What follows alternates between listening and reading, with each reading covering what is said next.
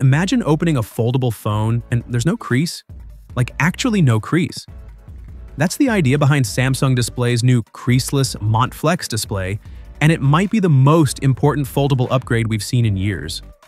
What's wild is that this single piece of display tech has been linked to two completely different phones: Samsung's Galaxy Z Fold 8 and Apple's long-rumored iPhone Fold. But here's the twist.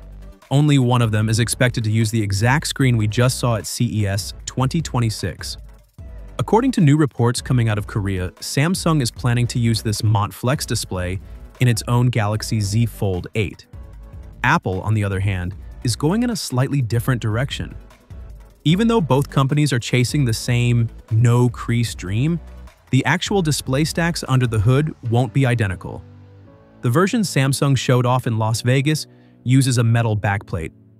That's the one likely heading straight into the Galaxy Z Fold 8. Apple's Foldable, though, is said to use ultra-thin glass instead. So even though the displays might look similar from the outside, structurally they're doing things differently.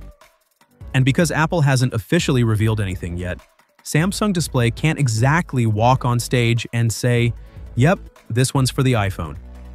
Business politics at its finest. Still, this gives us a really good clue about what Apple is aiming for. Current foldables mostly rely on polymer-based layers, which is why creases are still so visible. Both Samsung's metal-backed version and Apple's UTG-based version are expected to move beyond that. So, while we haven't technically seen Apple's panel yet, the MONT Flex display is probably the closest sneak peek we're going to get. The really clever part here is how Samsung is reducing the crease in the first place. Instead of completely reinventing the display stack, they've focused on new adhesive materials that bond the layers together more flexibly. That flexibility reduces how sharply the screen has to bend when it folds, which in turn makes the crease much harder to see. Fewer drastic changes, smarter engineering, and hopefully better durability too. Insiders say Samsung's mobile division could make a final call on this display as early as the end of the first quarter, although cost is still a big question mark. New materials usually mean higher manufacturing costs, and Samsung is reportedly testing whether the benefits are worth it at scale. As for Apple, sources are pretty clear that its Foldable will use a different panel altogether, even if the end goal looks very similar. Now let's talk timing, because that's where things get exciting. Samsung is expected to unveil the Galaxy Z Fold 8 this summer, right on schedule with previous Fold launches.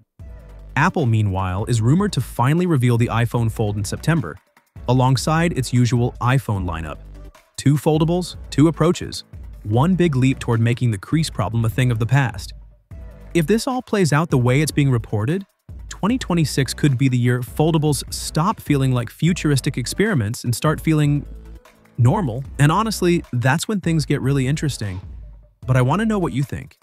Do you care more about a completely invisible crease, or are there other foldable problems you want fixed first?